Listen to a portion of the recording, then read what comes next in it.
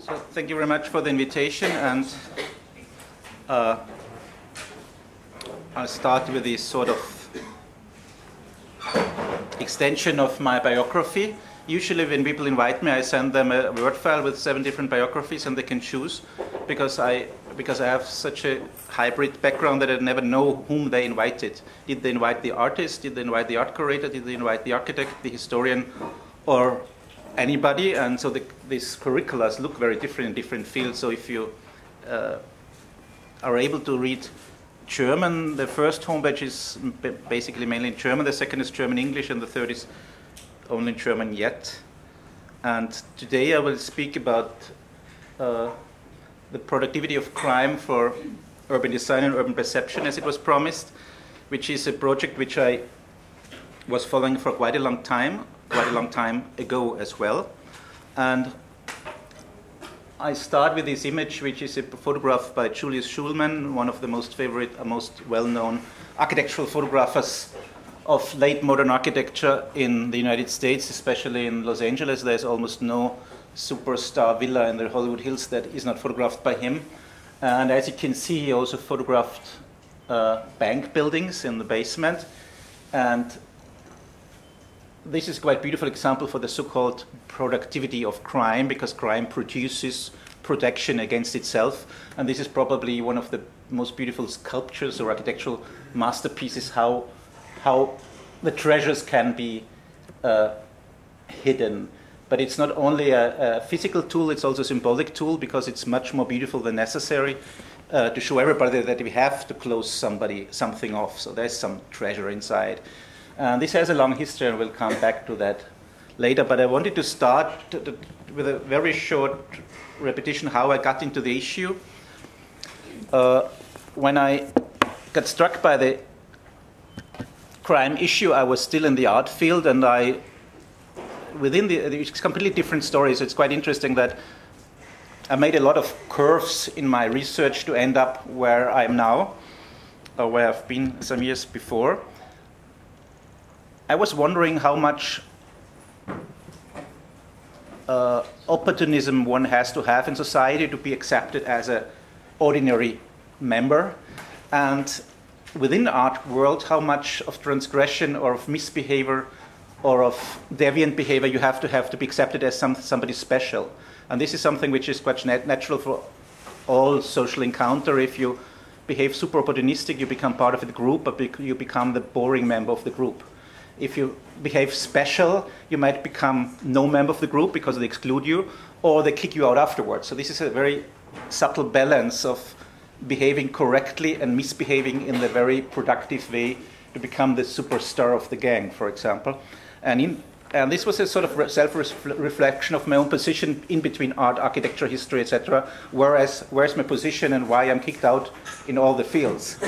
And how can I re-implement myself by nice behavior or make myself special by misbehavior?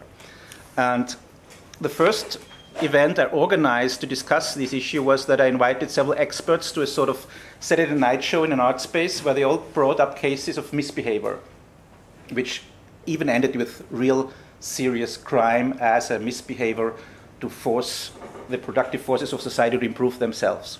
And this was done in a format of a TV show. I was the moderator. There were a lot of cameras, TV studios, and people had to get into a sort of stage set, which was a copy of the German crime chase magazine Aktenzeichen XY. I don't know if that's existing here. In English, it's called The 10 Most Wanted, for example, when policemen appear on TV and show real cases, actors play the murder, and then they ask the population to help you to detect crime. And this was a quite politically incorrect format, but people were enthusiastic about it and enjoying this sort of presentation. Later invited a journalist and a lawyer to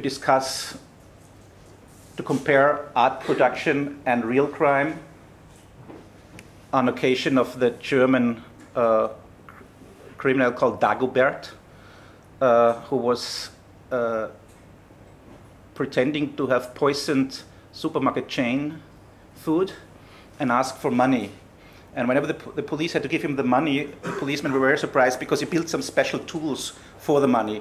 So he built a model of a boat and sent it in the River Spree to the meeting point, and the policeman had to give the box of money on the boat, and then the boat disappeared in the Spree and then into the canal system and ended up nowhere. Or the other time he asked the police to put the box of money in a small sort of train car he made himself in the underground system, and when they put the box in the train, then the train disappeared in a tunnel which was not opened for the last 30 years. And so he really behaved like a sort of performative artist in all these sort of situations. And later when he was imprisoned, he had to be released very, very, very early, because even the people in the jail said that he's not a normal criminal. He doesn't fit to that system. Even in jail, he's too deviant in comparison to the others. He's an artist, and he should be sent back. And in fact, he was an artist before. Worked as a photographer, got unemployed and bankrupt, and told his wife that he's going for a job every day, but he didn't dare to confess that he had no job anymore. So he just went into his dacha and was thinking about how to get money. And he was really a hero in Berlin at that period of time, and people considered him to be the Robin Hood of the contemporary times. So as you can see, it is not so natural that a criminal is the evil one. It can also become the opposite. But in that period of time, I was only reflecting on the position of an artist, and in comparison to a criminal, of course, with his romantic approach of Robin Hood, etc. But later on, I remembered myself that I studied architecture before, and that this is the only field where I'm really the expert. So then I could invite myself to my show as an expert, because at that period of time, I could only moderate. And when I invited myself to the show, I changed it, and I had different guests and had a different system to gain knowledge. And one of the systems, or let's say the methodologies of gaining knowledge, was that I started first to do a sort of lecture series like this one, where I invited everybody whose knowledge I wanted to get. It's a very practical thing, so you pay a very little amount of money, get the knowledge, discuss about it, teach yourself automatically, and sharpen your own arguments. And after this sort of lecture series, I made guided tours in the city of Vienna, 2 specific places that are significant for the productivity of crime, which we will see later. And I did it once with a philosopher, which taught me in post-structural philosophy. I didn't understand that at the beginning. It came later, after several years, that it made sense for me. Then I did it with a feminist planner who was talking about the Angsträume, so the fierce places in public space. But I also did it with social democratic Viennese historians, which were very much in love with all the outlaws of the suburbs, the historic outlaws of the suburbs. And I also did it with the chief detective of the Viennese criminal police, which was my best informant. And first he was quite shy and didn't really dare to join my tours, because these tours were public. So I hired a bus. In the bus was me, the microphone, and my guest. And we were doing a sort of dualistic lecture, that I was telling what I know about where we're passing by, and he was telling, or she was telling, what she knew about. And with the policeman, it was the most fun of all, because at each building in Vienna, he knew some crime story about it.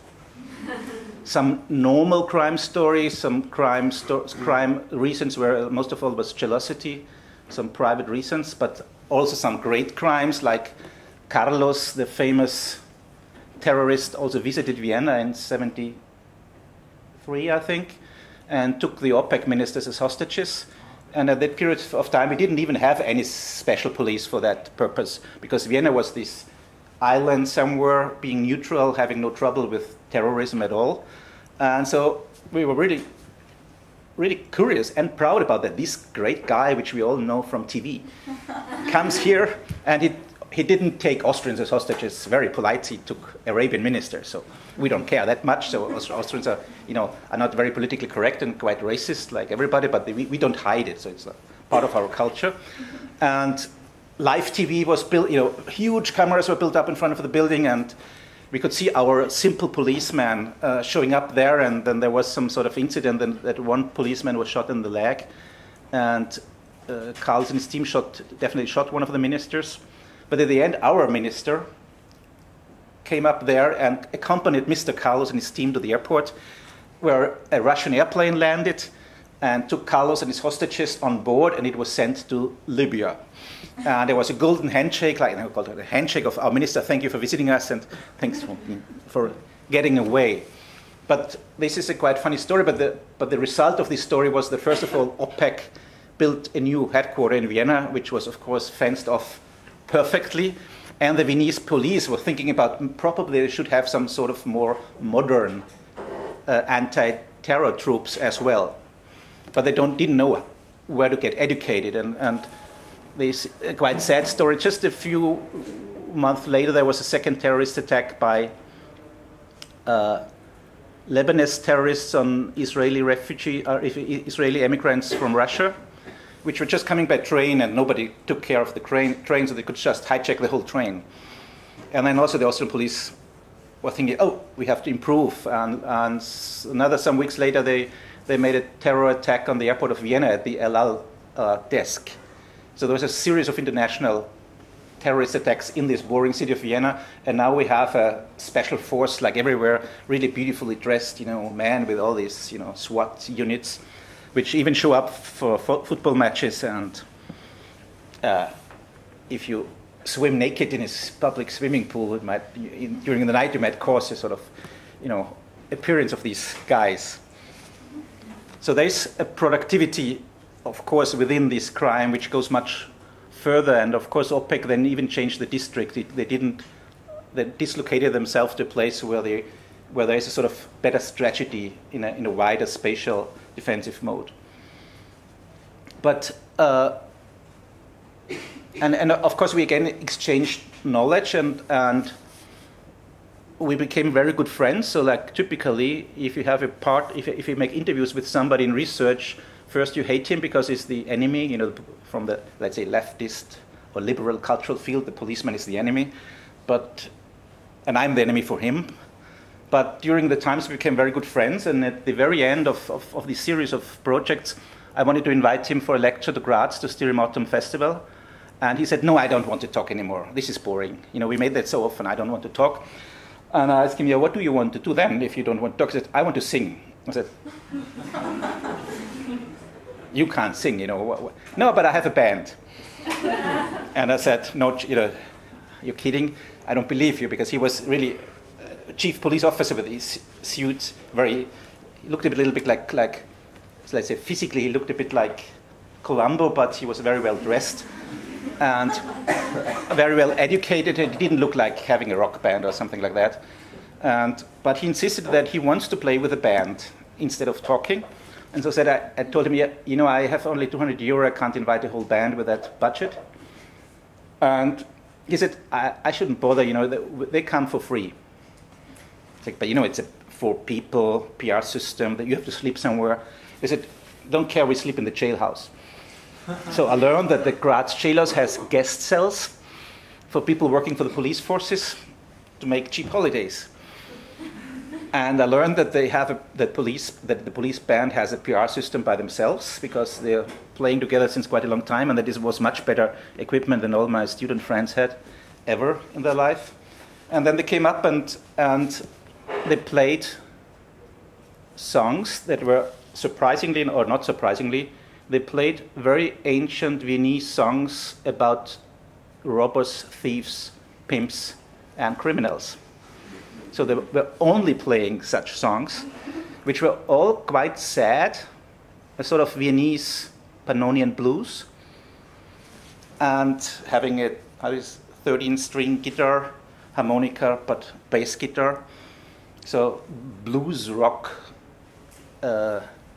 sort of music. And this chief of the criminal police didn't sing at all. He was just translating the texts to the audience because they were in a very old Viennese dialect which nobody could understand. But for me, this was also interesting that even the criminals produce police, of course, and then the police is praising the criminals, which are the reason for the existence, which I would consider to be a very, very smart postmodern thinking of the policeman. Of course, they didn't do that consciously, because I know that in the 80s, when Austrian public TV made very funny films about Austrian police, they were really pissed about being misrepresented. And in this series of TV movies, they also showed policemen starting to play in a band. And for me, it was quite surprising that these real policemen mimetically imitate what they have seen on TV, how they are represented as retired policemen playing in a rock band and singing songs about pimps and criminals. And when I was talking about where they are used to play, and since that period of time I always get emails where they play, and they have gigs, enormous amount of gigs and invitations. And the place they love most to play are the places of prostitution. So they love to play in normal concert halls, but that's boring. That's the cultural field for intellectual idiots. They are the guys from the street, and they want to play where the street life, the authentic street life is, and that's in the red light district. And definitely they are regularly invited by the old pimps of Vienna to play their songs. And then you can see policemen singing in the chorus with the old pimps some ancient songs, which we don't understand because the language is out of fashion, and reunify in a sort of glorification of the good old times. Of course, we can think about that. It's also problematic about to glorify the good old times. But nevertheless, for me, this was quite surprising as a sort of culturalization where the police is even part of. But now we come... Yeah, and in this last event, I also hired a punk, late punk, 2000 from the 2000s, some student who was playing some anti-police songs, and there was a quite good atmosphere against the police until the police came up, and when they had been on stage and sang their first two songs, all these people, either the students or artists, they were on the side of the police because they were so convincing with this emotional music and this absurd situation. But this is not the lecture. Now comes the lecture. So the lecture is an introduction in a specific sort of critical geographical thinking that was introduced by British geographers, sociologists, that some of them emigrated to the United States, and then the discourse was re-imported by some Americans to the German-speaking world and landed in Vienna 100 years after the discourse was started. And I was one of these people who, like in my early times, that I thought that I discovered some specific rock song in time. Later on, it turned out I was 5 years too late. And I think it was the same here. And I've also been, during that period of time, I've also been into Los Angeles. And before going to Los Angeles, I have, of course, read Mike Davis' book, City of Quartz. And that period of time, I didn't know about David Harvey at all, but there were some footnotes in Mike Davis' book about David Harvey. And of course, I found all the evidences in Los Angeles that I read about, because let's say my view was completely pre-structured by reading that one and only book at that period of time. And when I came back, of course, I wanted to implement that in a little bit, not in the, let's say, not in the super intellectual style, but in a sort of Mike Davis popular culture style. So I didn't want to quote complicated philosophers' sentences, but just popular culture productions. So I start with a movie called Fortress, not very good movie. I don't know if you know it. It's available in every video shop.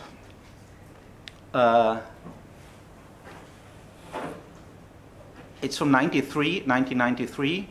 By Stuart Gordon, and the main role is played by Christopher Lambert. And the plot is like follows. A young couple lives in a private controlled territory, so a state that is run by a company, sort of, let's say, post-democratic society. And which has a very strict birth control, and she had lost her first baby, and they want to have a second baby, and she's pregnant, but being pregnant for the second time is forbidden in this regime, and so they try to escape from that territory by pretending to go on holidays. And at the border station, of course, they have to pass the body scanner, and they detect her pregnancy, and both of them are imprisoned. She's going to some women prison, and she's not seen anymore for 1.5 hours during the movie, while he is going to a male prison. And here you can see the transport, the prisoner's transport, which is a quite Martialic military car, which is going to the very center of this private territory. into the safest prison you could imagine, which is in the middle of the desert. And the prison is a 30-story high building, which is not built up from floor, but down into the earth. It has some sort of air circulation on top. And in the very center is a tower with an elevator. And the elevator has a bridge which connects to the galleries. And at the galleries, there are individual cells which are lit from backside, where the prisoners live, I think, 2 or 3 in one cell. And up to that description, this is the perfect copy of the concept of Jeremy Bentham's panopticon, as Foucault described it later in his book, that you have an architecture which has a central axis from where you can see all spaces of the space of the prison. Then you have several galleries where people know that they're seen from the central tower all the time, and they're even lit from the backside to be more visible. But in contrast to Bentham, in this movie they have a 3-dimensional video camera which is driving around the ceiling of these galleries. So it can look to all sides and can control all these people all the time on a visual basis. But there's even a much harder device. So it's not only the spatial control, it's also the media control. And when the prisoners enter the prison, they go to this sort of tunnel, and then the director is directly speaking to them. You will never be alone. So think about it, don't misbehave, you will never be alone.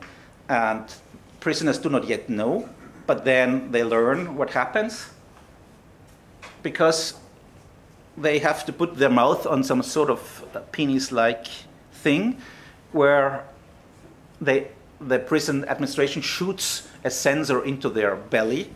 So it's bad script writing, of course, because how can these whoops go inside and be fixed inside? So everybody has a built-in sensor, and this built-in sensor has a PSIS system, which means I think it was psychological system, security identification system, and it's scanning this guy, and it has these 3 lights on top. So if this car, and it's not only scanning, it's a GPS navigation even before GPS, so that it knows where you are, but it's also measuring your brain streams. It's like a lie detector, or not a lie detector, but a detector which detects what you're thinking. If you're thinking legal things, there's a green light. If you're thinking semi-legal, dangerous things, then there's a red light, and you get electroshocks. And if you're thinking something which is forbidden, there will be a red light, and you will explode.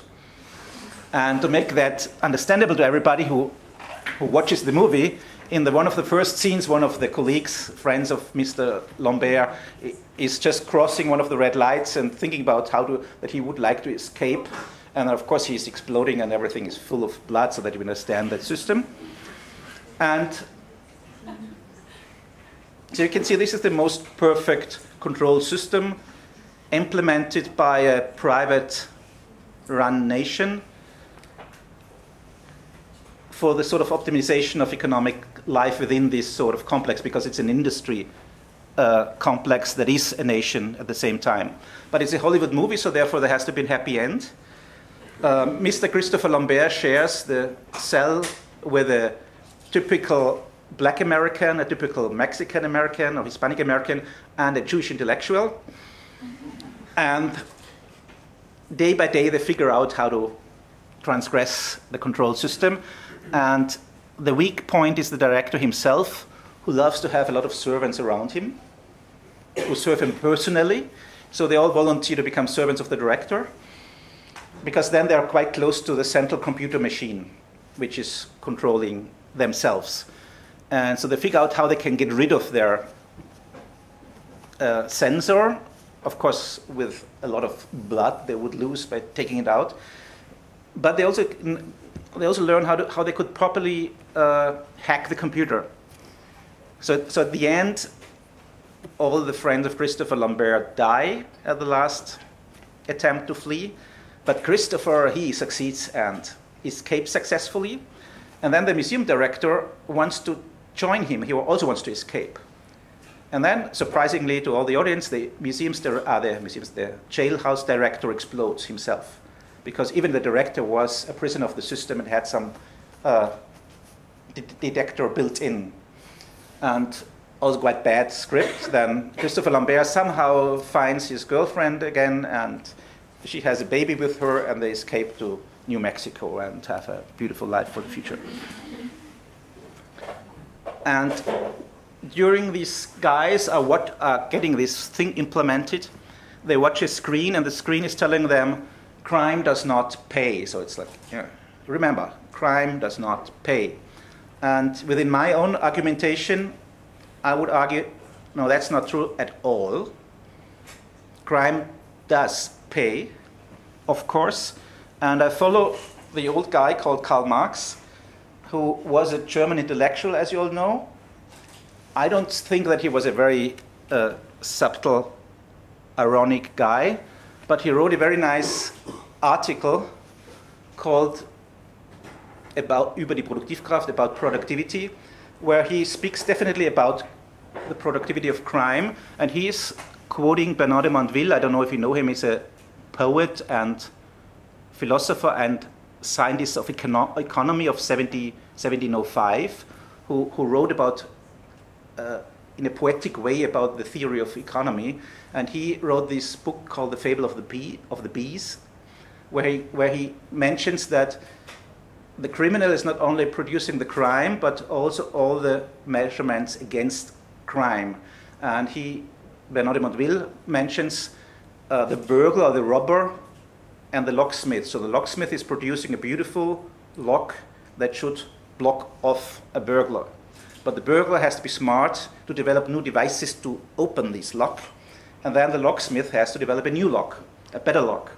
And so Bernard de Mandeville argues that there is a sort of competition between locksmiths and burglars, which makes them better and better and better.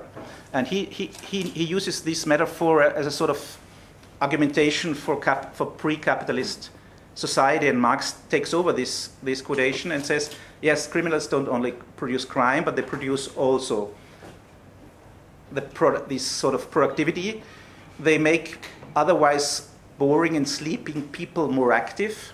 So as long as you're endangered, you're aware. As long as you're no more endangered, you become lazy and become vulnerable.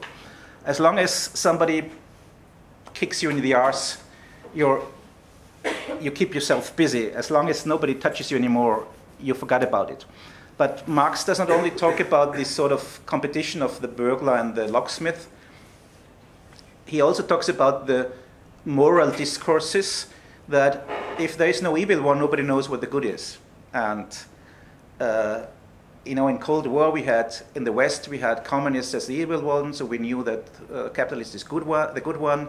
The communists had us in the West as the evil one, and so they knew that they were the good one. The Catholics invented the devil, so everybody's automatically on the good side. Maybe the Protestants are not as good.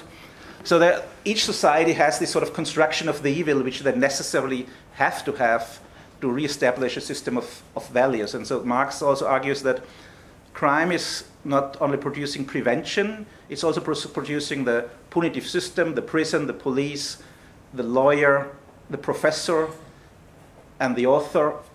But it's also producing journalists who write about it, philosophers who argue whether it's good or bad. It's producing all the fine arts, because there wouldn't have been any Greek drama without discussing about crime. Though nobody would have ever went to the cinema if there wouldn't have happened a crime, or even to the theater if there wouldn't have happened crime in the theater. And so he's speaking about, let's say, sort of physical productivity and a cultural productivity of crime. And he even mentions two examples from literature. One is Richard III by Shakespeare, which I've seen. Very complicated. Everybody's killing everybody. At the end, one survives. And this one is the king, of course. And this one is the one who hired Shakespeare to write the piece, to make him the legitimate king. And the other one is the piece called The Robbers by Schiller, which is less complicated. It's some sort of semi-aristocratic family which have a black sheep. One son wants to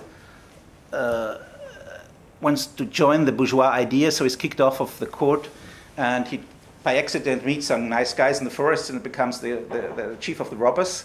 And later, when he wants to return back home to the court, there's no chance to get reintegrated, and so he has to be killed at the end.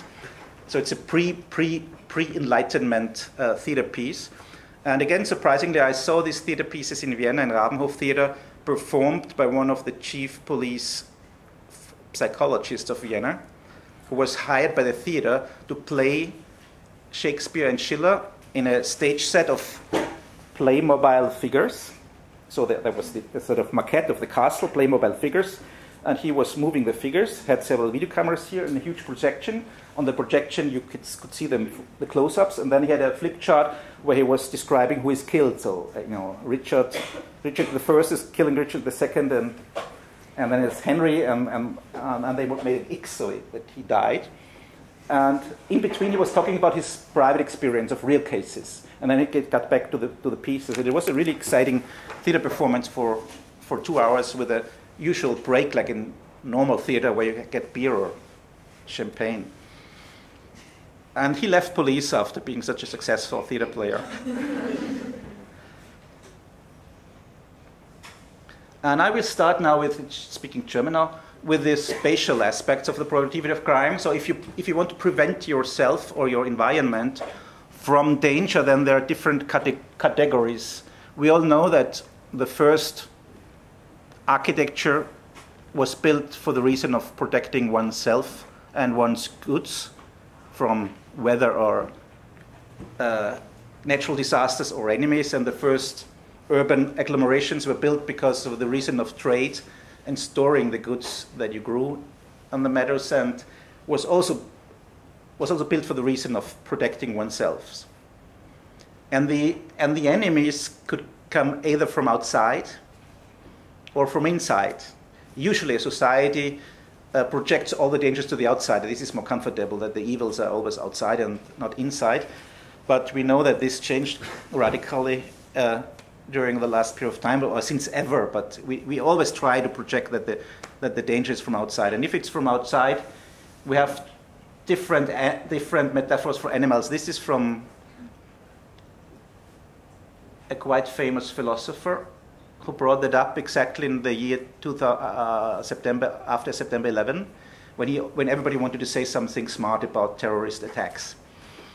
And so he argued that the first enemy was the wolf, who went on 4 legs and went around your neighborhood, and it was very easy to fence him off because you just need to make a fence. That's easy with the wolf. The second one was the rat, which had a different tactic. She could dig in the ground and go beneath it. So the fence had to be extended 4 meters minus. Then came the bugs, which could fly, so they could go across the fence as well. And the last enemy was the virus, which was already in ourselves. And there was a sort of metaphorical hint to the sleeper cells of contemporary terrorist gangs, and the preventions towards how to keep these dangers off in spatial aspects could be also categorized in a sort of, let's say, market system, like Graham Colas did it with his own works,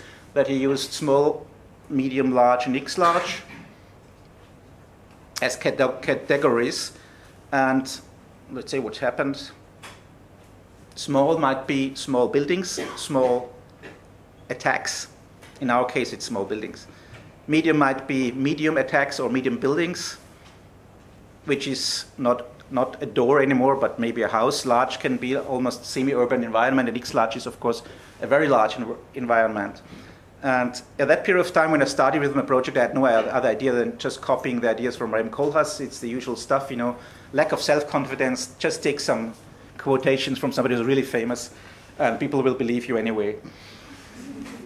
So small is what I mentioned before, is the competition between locksmiths and burglars. This is a very, very old lock at a door, and you can see it's not very difficult to copy the key.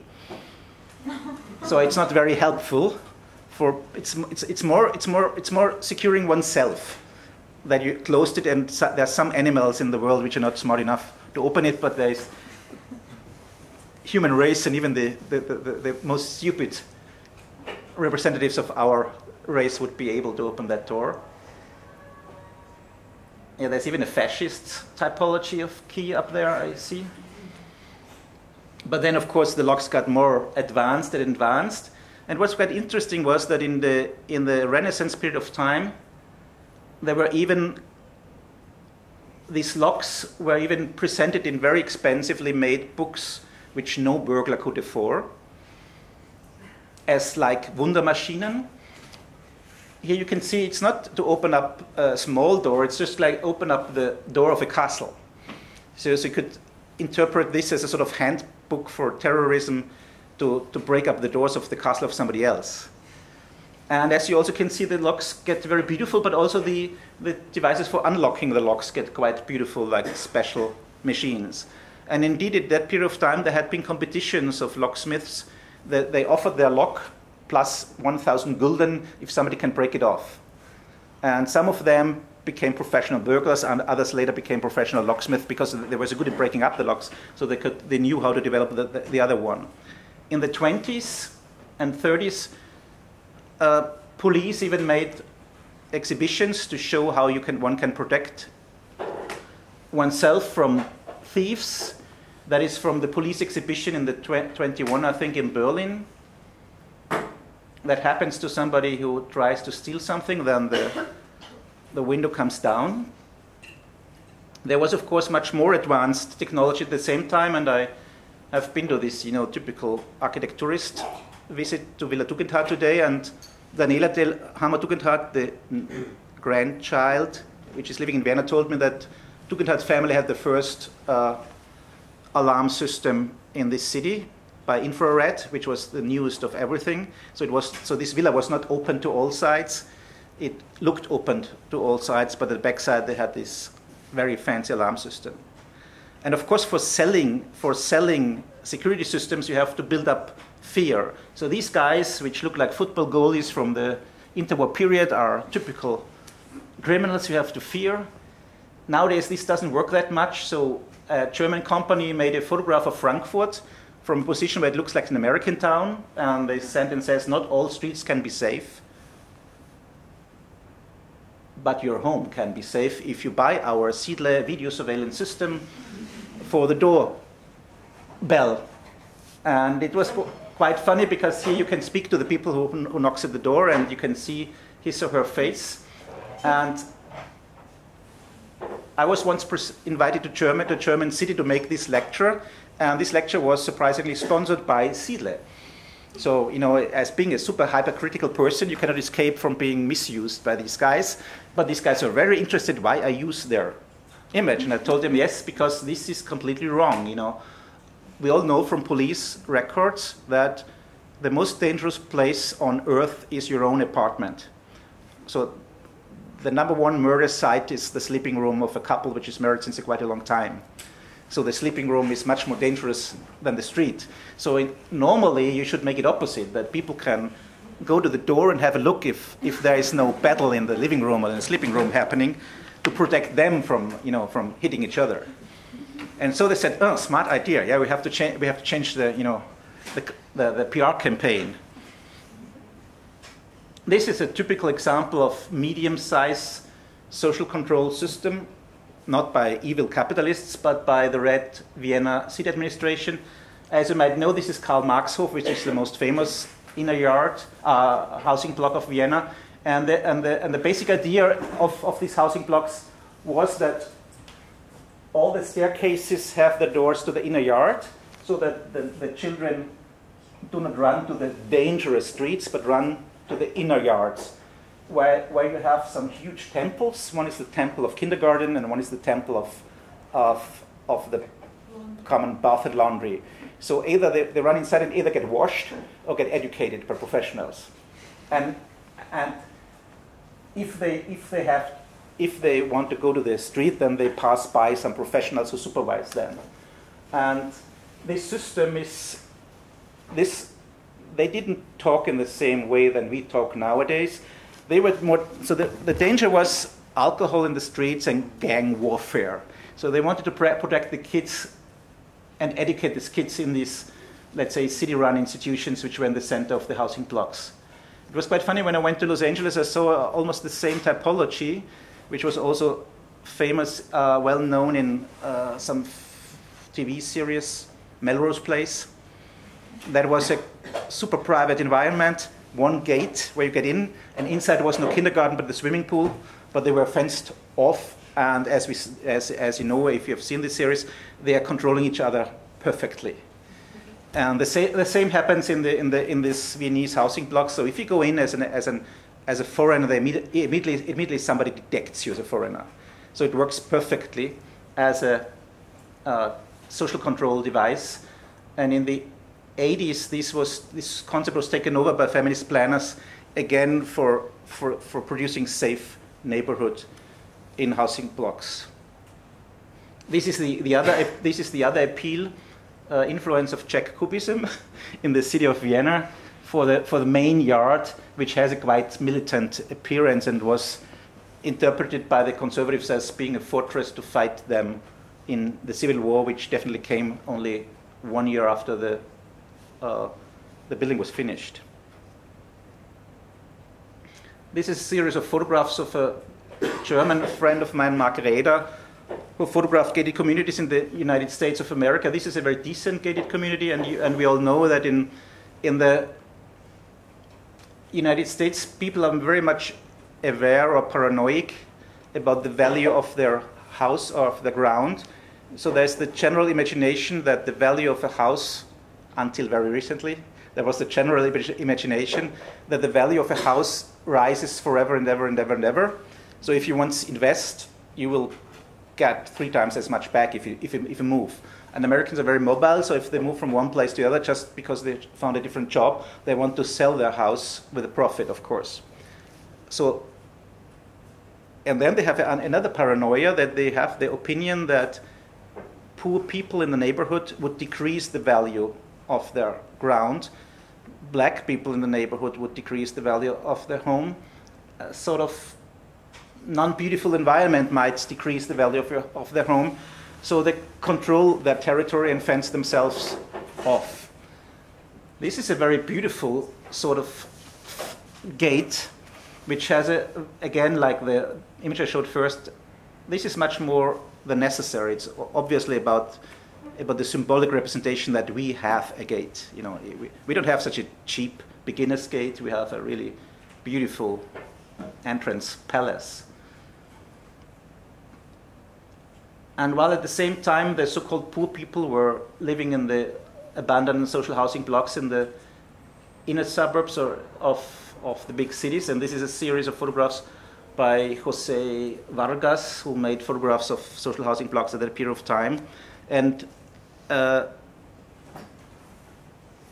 these were somehow produced as being the centers of danger and criminality, and some of them really had been the center of danger and criminality, but for real estate brokers it made much sense to make them even more dangerous as they had been, to make all the people which had been living there and had a little bit of money on the side to escape from the city and to buy a house outside with one of these cheap mortgages which were sold during the last decade. And that led to this real estate disaster in 2008 and the whole economic crisis, by producing a paranoia and selling houses to everybody, even to those who cannot afford, and then to speculate on the insurances of these mortgages. And this is the very absurd example from South Africa, where the car stays a little bit around because he's protecting the poor people in their own neighborhood from escaping. In their own township from escaping at the period of time when it was not allowed. Of course, this photograph was taken in the past when the situation was more terrible than nowadays. But nevertheless, there's a sort of construction of fear that produces social movement and geographical movement within the city, and that again produces desire and can rise up the prices from houses. And while I was doing research, I found a book by Neil Smith, who died just some month ago. He's again a British educated geography original from Scotland teaching at CUNY University in New York. And he wrote a book called The Revanchist City, where he showed how real estate brokers are, in the United States, are somehow kicking out people from the neighborhood. And to me, this was not new because that happened in Austria as well. But the American methodology is a little bit harsher. So they said they support deviant people to move into a specific neighborhood. Then all the normal people get panic and it disappear. The prices run down. You can buy it very cheaply. Then you offer the government a program for refurbishment and upgrading of the neighborhood. You get subsidy, and then you get some other people in to make an enormous revenue just by these measurements. And he was doing his work on Harlem, parts of Harlem in New York. But I knew the same people in Graz, where there was some famous lawyer who was the most important real estate broker in the city, and he hired homeless people, punk musicians, drug addicts, to move into specific objects, to move the other people out of the building.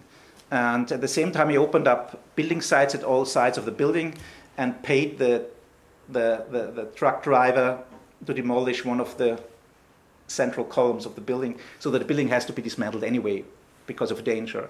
And this guy is never ever accused for anything, but he had some let's say officers. And one of these officers is driving a Jaguar cabrio, and he goes to jail every second year.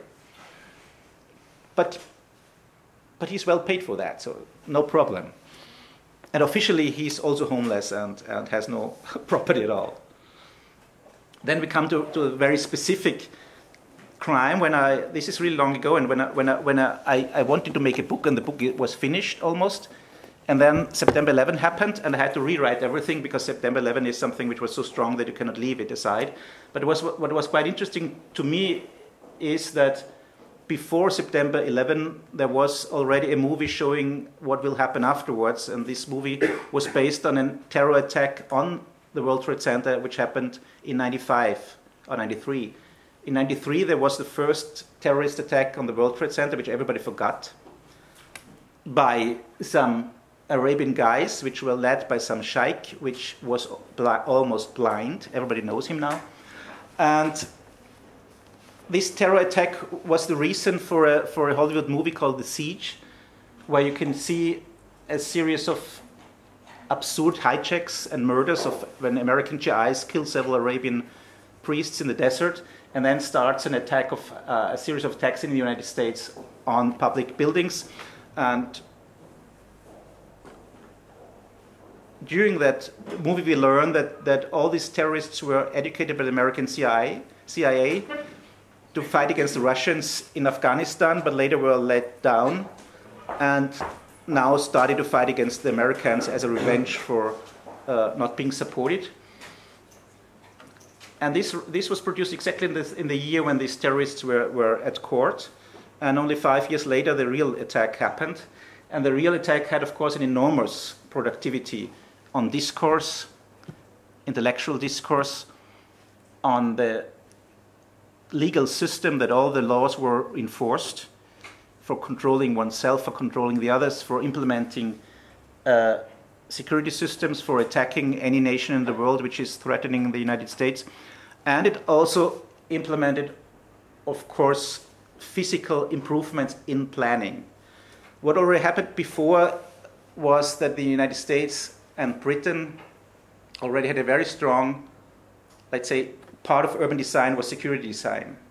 So not only social design, like I showed in the Viennese housing block, but also like design against crime, securing your neighborhood, pimping up your house, and also implementing several professional tribes within this system. But after September 11, this was radically improved. And very surprisingly, only very short, I think 3 weeks after September 11, the architecture gallery, one architecture gallery in New York, promoted a new exhibition about new ideas for September 11, built it higher, beat them down. So they just followed the military arguments of the government. But also new skyscraper designs appeared immediately. This is a product by Sir Norman Foster in cooperation with all the Arab and partners, which show now the terrorist attack safe skyscraper. You can drive in with hundreds of airplanes from all sides. It will never ever crash down. It is a double twisted system with several connections to each other, hundreds of escape ways. If you would destroy this system, it just falls down and is caught by the next one.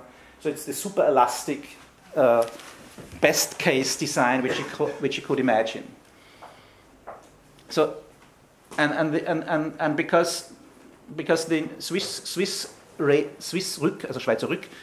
Insurance had to pay such a lot of money to the owner of these buildings in New York. Of course, nowadays, if you want to build a new skyscraper, you have to implement the newest technology. So all skyscrapers are much more expensive since that period of time, and have to implement at least half of these new developments I'm showing here. And also, this attack, as I mentioned, was foreseen in some Hollywood movies. And in one of my early presentations, I invited a security expert who, I didn't believe him anything, but he was quite convincing with his stories. And he said that he was part of the first terrorist attack on the World Trade Center when the guys drove down to the parking house with 500 kilograms of Czech explosives.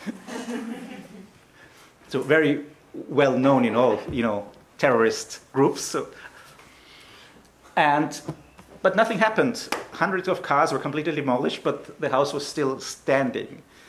And of course, from that period of time, each garage had a video surveillance system. And each van, which could carry 500 kilograms of these Czech explosives, would have been stopped and controlled if it wants to drive down to the garage.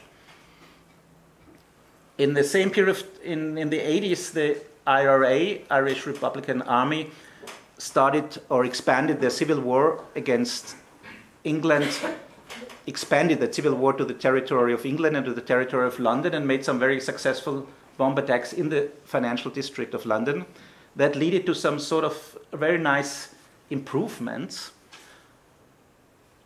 First of all, very strange plazas. Because if this is the danger that somebody drives into a house with 500 kilograms, then the result is this nice area.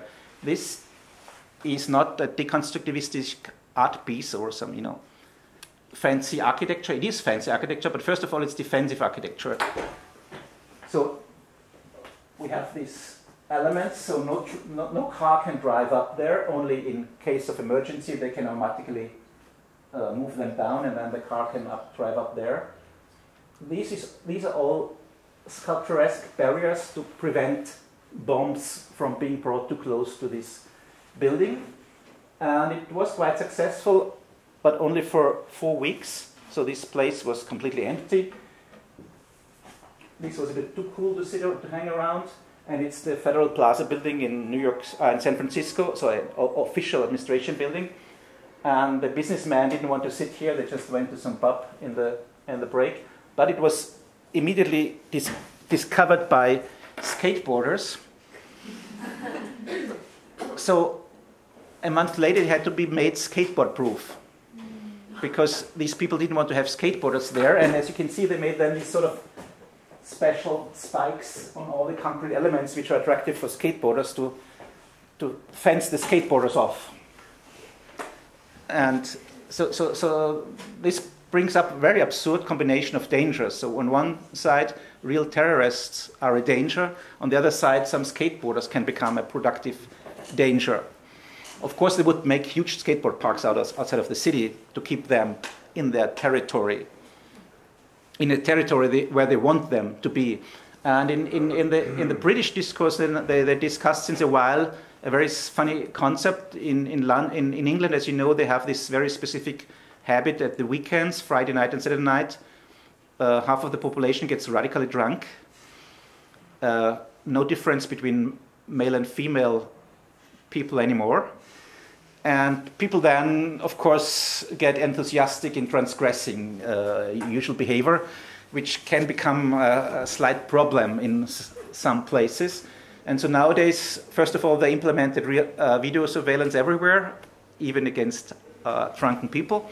But on the other hand side, they were planning specific parts in the city as places where people must have, so which are designed to get drunk. So if you want to get drunk, go there and, you know, kill yourself and beat yourself up with your friends, but leave the others alone in their part. And this is really done strategically. So it comes from hooligan organization or hooligan fighting. So we have the problem of hooligans. We have to canalize their routes through the city. Now we have the same problem with people who are drunk, so we have to canalize their routes through the city. And this gets really paranoid, but produces a lot of smart jobs for people who are developing video surveillance systems where misbehavior is detected by the camera, and then somebody in the alarm system has to do any decision. So is he an actor? Is he only cool, or is he drunk? So do these young guys only greet themselves, or do they deal drugs, or do they start war? So then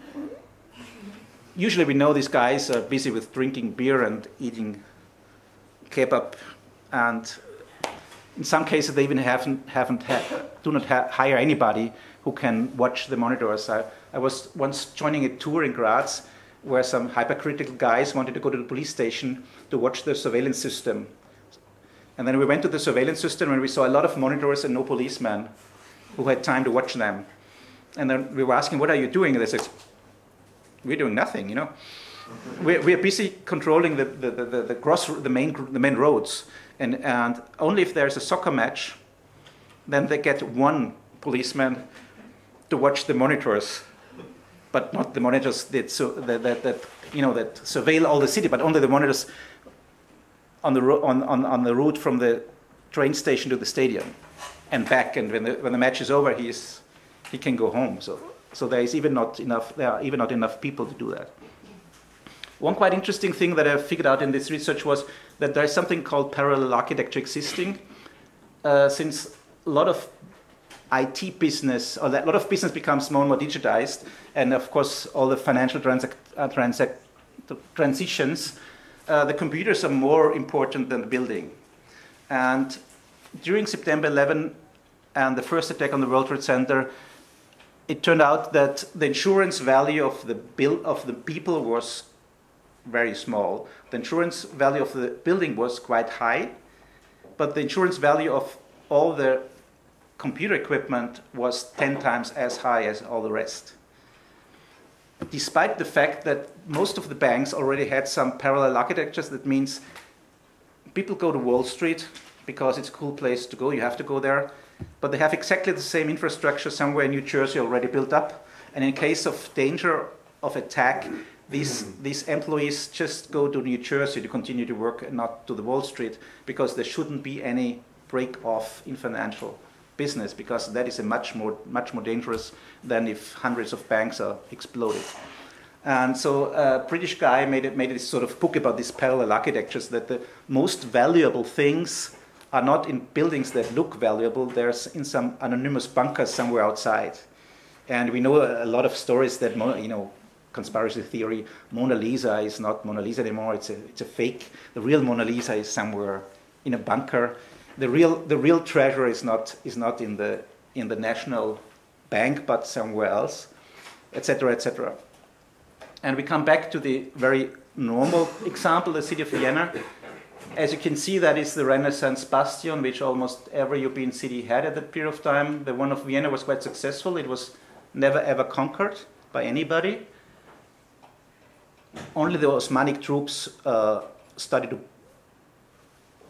try to get by underground tunnels inside, which were formerly used by the priests to get to the women cloisters for some deviant reason. And as you all know, that the part around this wall had to be completely free from buildings, and the reason was again a military strategic argument that they had artillery on the wall, and they wanted to see the enemies when they approach, and when they approach here, they start to shoot and they're dead. So that was the concept. But when the city grew and became so dense, they couldn't see the enemies anymore. They could only see the enemies when they were here. And at that period of time, the enemies had, of course, the same weapons than they had, and the weapons could shoot much further than this distance was. So at the beginning of the city design, the artillery was rather weak, so the non-built land was that small. It became larger, and then it ended here.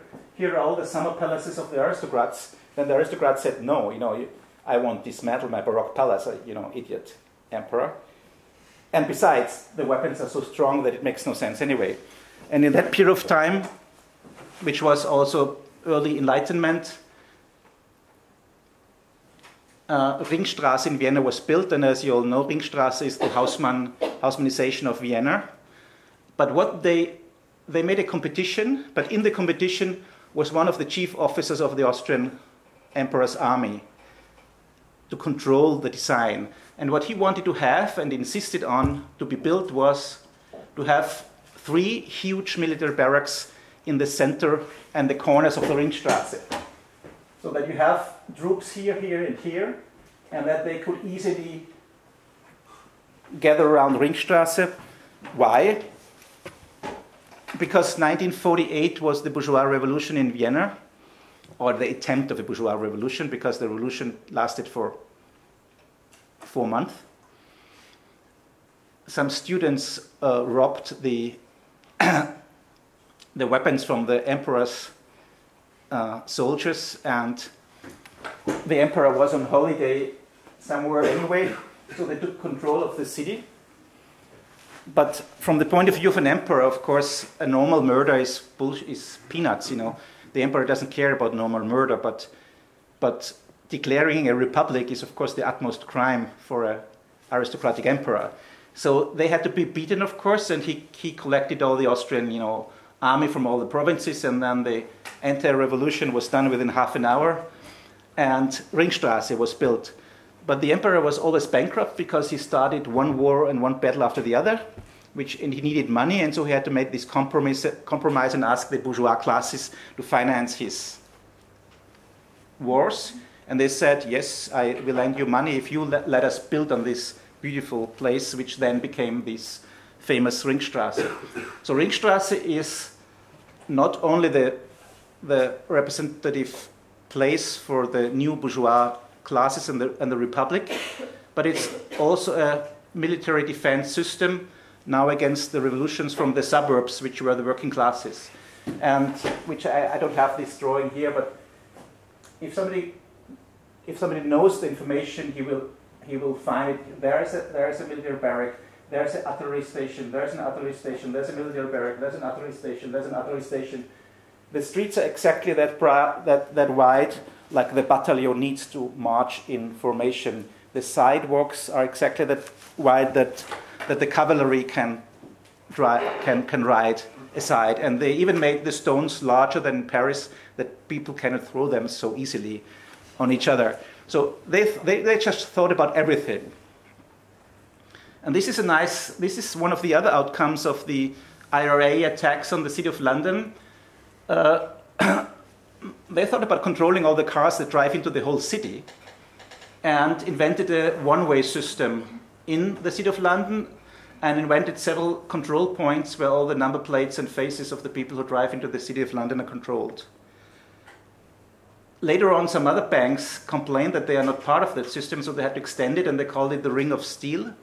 And it had a buy effect. Nowadays in London, as you know, they have a city moat, so people have to pay if they go in. And they use exactly the same control stations now for charging for car drivers to enter the city. And now the pollution in the city radically decreased. So what was once done against terrorists is now a quite useful device.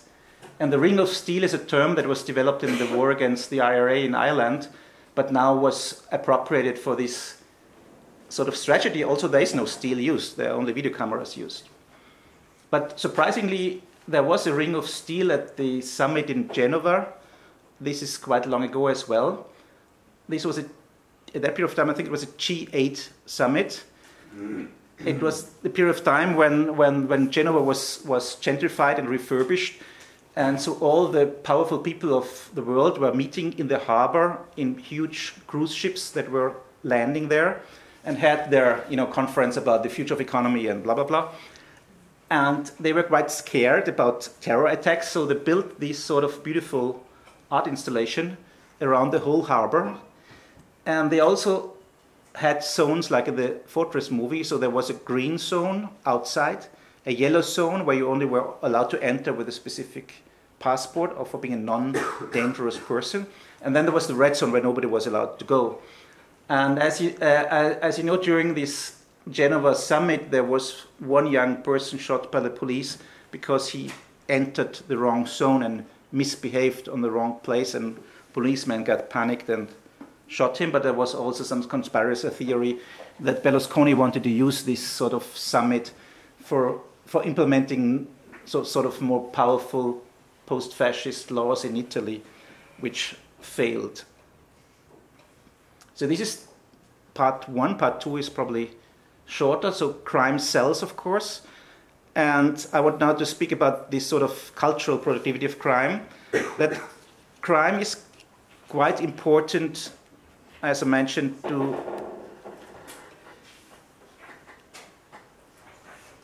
find oneself in a group. There's a theoretician called Vanessa Schwartz which spoke about the use of crime as a sort of just topic to talk and to bring people together, and also as a sort of engine of how to perceive the city, and also about a sort of reason for reorganizing the city. But first to the reason to talk. She speaks about some murder in the aristocratic times of French monarchy, when the monarch himself wasn't allowed to talk to his servants. But then there was a series of murders which was so attractive that some newspapers were just writing about one murder case during half a year, and the emperor even started to talk with his servants about this case. And as we all know, each nation has a sort of specific original story which is somehow combined with crime. Austria doesn't have that much, because our origin is that our Habsburg emperor killed the Czech king, which is not really a good story. But for the others, it's a good story, because you become victim of some evil Austrian idiot who sent the murder. But all that, many communities need some sort of threat from outside to find each other, to force each other. And they're speaking about this so-called idea of the imagined community of a nation, which only functions if you have some sort of specific common experiences. In non-civilized nations, you need a war with somebody else to find each other. In more civilized, you have a football match or ice hockey tournament to know who you are, for example. But crime works most perfectly in that sense. So it brings all the people together, and it reminds them who is on the wrong side and who is on the right side. And she also speaks about the attractive aspects of crime, like many museums showed murder scenes in the 19th century. Many newspapers showed murder scenes. Many newspapers published crime stories to keep the people as readers. But also, as you can see, even lamp producers showed a policeman who is a lamp from Osram, and who saves the world by beating the burglars. And it was also a period of time of scientific perception of the city, that you have to count which crimes happen. This is remade just recently by a student of myself. This is a crime mapping where most of the crimes happen in Graz. Since in Graz almost no crimes are happening, she combined all the crimes and made this sort of Excel diagram and turned on the bottom to make it more dramatic. And now we have a really beautiful skylight of crime.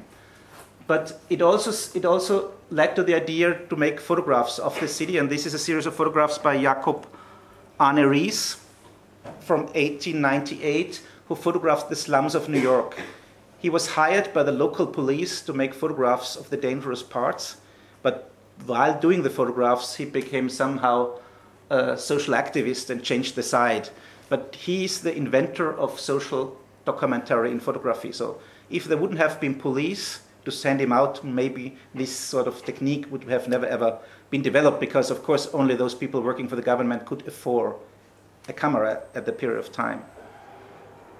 And it also, but on the same time, it drove also sort of the desires for the danger. So if this is dangerous, the slum, the ghetto, then there had been people, especially young people, who were desperately, let's say, searching for these supposedly dangerous places and singing songs about it. And this is what I played at the very beginning. This is Grandmaster Flash, 1983 hit, where they speak about the urban environment as a dangerous jungle.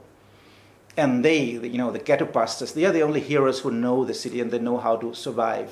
So it's a sort of heroization of oneself, and I know myself in early times that I wanted to behave exactly the same, but I always grew up in cities which were so boringly safe that there was no reason to fear.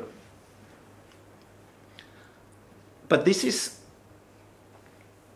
not new. This has a tradition. The tradition with the jungle starts already in 18th century, in the mid of 19th century, with Balzac. Balzac, as you know, is a French writer who wrote about the city, and he wrote about the urban underground, about the jungle, and several other French authors followed him and invented the Indian, you know, the street Indian. It's a romantic European approach to what the American stories. And when they invented the crime stories, they invented the criminal as the expert on the city, who is fighting with the policeman about the knowledge and about the control of the city. And each city had some sort of these photograph experts to look for the dangerous places of the city. And also the city of Vienna had some photographs like that. It's a couple of a journalist and a lawyer who photographed Vienna by night and the places where the homeless and the poor people lived. But they called the lecture around the Viennese quarters of poverty and crime. And they had to hold it 300 times because it was so successful. And then they made a book about it, which was a bestseller, and each bourgeois household had it. People became so incredibly curious about where the poor and criminal live. And they made this sort of series of photographs like film, but pre-filmic. Karlsplatz in Vienna, and in this weird building to the left is an entrance to the canal system, and in the canal system you find the people sleeping. And they made that all several times, but at the end of their presentation they showed some suburban guys which are fighting each other. So this is the dangerous suburb. Of course, as you can imagine, that period of time to make a photograph, they had a very long exposure time. So they all had to pose for these attacks. So nothing is authentic. And when I've been to Los Angeles, I saw some to me similar things. I bought a magazine about real estate business in Los Angeles because I wanted to know how much apartments costs. And the cover story was where the boys are. And they made a mapping of Los Angeles. They made a mapping of Los Angeles where you could see gang territories.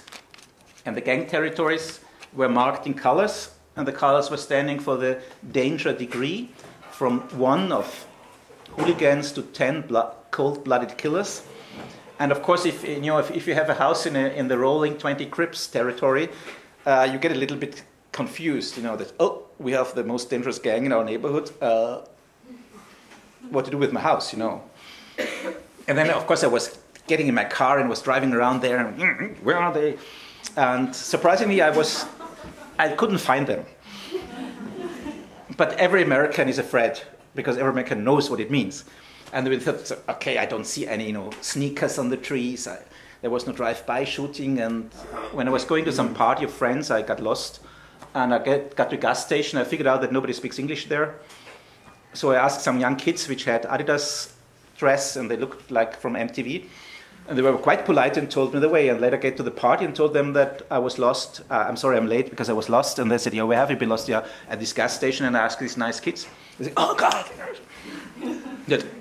I didn't know, they looked just like, they had the golden chains and looked quite cool. But who knows, if I would have believed this thing, I wouldn't even have stopped or other places. And of course, these mappings these mappings would have an influence on the city design. In the American concept, it has a rather heavy influence. If there would be a peak of crime, then the consequence would be just dismantle the whole neighborhood because it's too dangerous. And this is not a joke, because a friend of mine as an urbanist, was invited to Baltimore, and they showed them some dangerous places and the concept they have to solve it. And what they showed them was blowing up the housing blocks proudly. And then the Europeans wanted to complain. But it turned out that that this was not wanted to be questioned. And also in films, of course, some specific representations of the city started already in the 20s. This is Metropolis.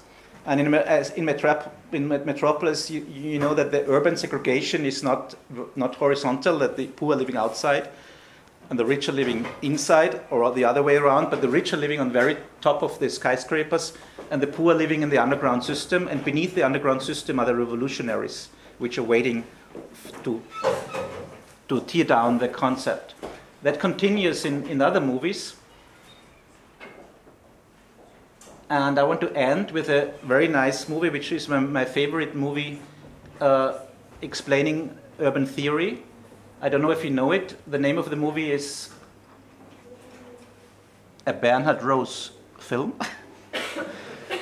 It starts with a helicopter filming the streets of Chicago in a very accurate rectangular way, and the titles are driving in, accompanied by music of Phil Glass. And then they come to a street crossing, introducing the main actors. Then to another street crossing, and then the camera ends on top of the University of Illinois Chicago, the outdoor auditorium. And then there is a cut, and we are in a lecture about urban anthropology. And then there is some sort of urban intellectual professor like me who is talking about the dangers of the city and about how to do research in the city, how to make real research. And he wants to encourage his students not to sit on their tables in the university, but to go out to the neighborhood and see the real thing. So not only reading about the city, but doing real research. And he has, typical American, he has a favorite doctoral student or PhD student, which also has a love affair with him. This seems to be normal in the United States. And this girl, Regina Madsen, the actor, wants to work about the myth of a ghost who is living in the most depressed neighborhood of Chicago and who is killing one child after the other. That's what the people say. And the name of this guy is Candyman. And Candyman is, of course, the name of the movie. And the movie is a normal horror movie, but with several script writers who studied urban anthropology before, obviously. So now the student gets in a car with a friend and drives to this neighborhood. And while they're driving to the neighborhood, the camera is no more in the angel's perspective, like in the beginning, but it's on a, let's say, half height. So you can see parts of the social life, but you don't get a grasp on it yet. And when these people arrive in this depressed housing block, the camera gets down on eye level immediately, and the both young urban researchers get into a block which is controlled by gangbusters. Then they go up to the apartment where this man should have lived before. They ask some neighbors and they say, no, don't go there. And they go inside, and inside they watch the plans, and they figure out that there are several apartments beside each other, and you can enter one apartment from one apartment to the other. If you pull off the mirror above the sink, then there's the mirror of the other apartment, and then you can get to the next apartment, and you can get from one apartment to the next apartment to the next apartment to the next apartment, and the longer they go, this is quite interesting because there are much more apartments than you can see from outside. So they end up in a labyrinth, and this labyrinth, Candyman should have lived. And the interesting thing is, it's almost invisible. She makes photographs, and she makes notes, and she sees a huge, almost invisible, a huge graffiti of a black guy with a huge mouth who is somehow eating the person or spitting the person who comes through the wall, because all the wall is his face. And then, surprisingly, the ghost appears. So a very beautiful black guy appears with one hand, and in this one hand is this iron thing, and he takes possession of the girl, which is a very strange situation in the movie, because it looks a bit like sexual intercourse, but on the other hand side, so he's penetrating her physically and mentally, and then he disappears and he's in her. This is a very nice tragedy of this man. It turns out that he was a black guy who got unemployed, so he's a victim of, let's say, post-Fordist modernization, got kicked out of the neighborhood, started revenge, wanted to fight at court, and got in some accident where somebody was hurt, and then he was sentenced to jail. He escaped and shot a policeman, and from that time on he was chastened by police. And nobody knows in the movie whether that's true or not, and it's not important. And his idea is that he wants to take revenge on society, and so therefore he's running around the neighborhood, and he's giving candies to children, but there are razor blades built in the candy, so if the kids are eating the candies, they cut themselves and die in their own blood. So he's a victim of society, but on the other hand side, it's the real evil guy. And what is quite funny in the rest of the movie is that by taking possession of her body, of the body of the researcher, he walks with her. So she goes back to the university, and he goes with her. Then he somehow, whoops, gets out of her. And first of all, he kills her lover, the professor. Second, he kills the professor of the professor. And at the end, he kills the whole faculty of urban research. Because all theory about urban research is the most evil in the world, of course.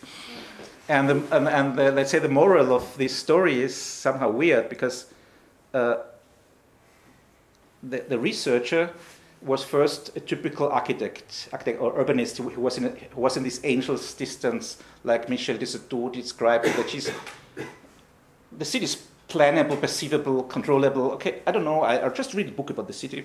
And then she goes to the city and wants to take research on the myth of the city, and then she becomes part of the myth herself. And at the end of the film, she doesn't know what to do anymore, because she knows that she or he in her is killing one after the other, one after the other. She doesn't really defend herself when he or she is killing professors. It seems to make fun to kill professors. But when he wants to kill children again, then there is some sort of mother instinct in her that starts to fight against this black evil. And there is some sort of, I don't know, what's this, Halloween party, and at Halloween he's used to kill as many children as possible each year. So when he tries to kill the next children close to a Halloween fire, she sacrifices herself and jumps into the fire and burns. And then you can see in the movie, you can see a sort of blurred image, and both the ghosts of him and the ghost of her are somehow weaving to heaven. And as everybody will know, Candyman 2 will come next year in the cinemas. So that's the end of my story. Thank you very much.